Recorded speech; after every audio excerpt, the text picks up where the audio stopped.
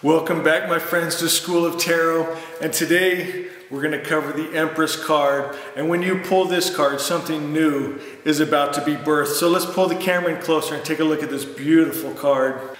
The Empress card. When you draw this card, it just makes you feel good. And the Empress, she represents a doorway. It's a portal to creation. And you'll notice she has a loose fitting dress. She is pregnant, and it is time to give birth to something new, a dream.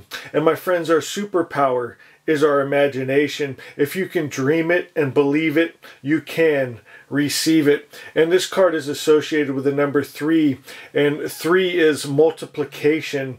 All throughout time and every culture, they understood the power of 3.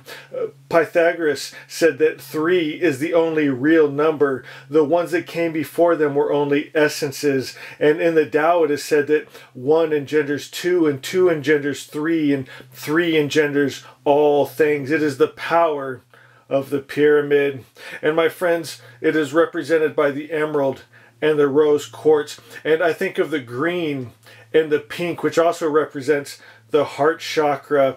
And this is about meditating on love and fertility and these higher vibrations. And then of course you'll see here is the symbol of Venus, and Venus represents love, harmony. And look at the sign, it's a circle with a cross, and the circle represents spirit, and the cross represents matter, and it's spirit merging with matter. It's bringing unconditional love from above. It's the two becoming one to create. And I'm sure you can see the connection from yesterday's card, the High Priestess. And my friends, you'll also see a connection to the Magician, to the Fool. And when you understand this connection, my friends, you're going to understand it all.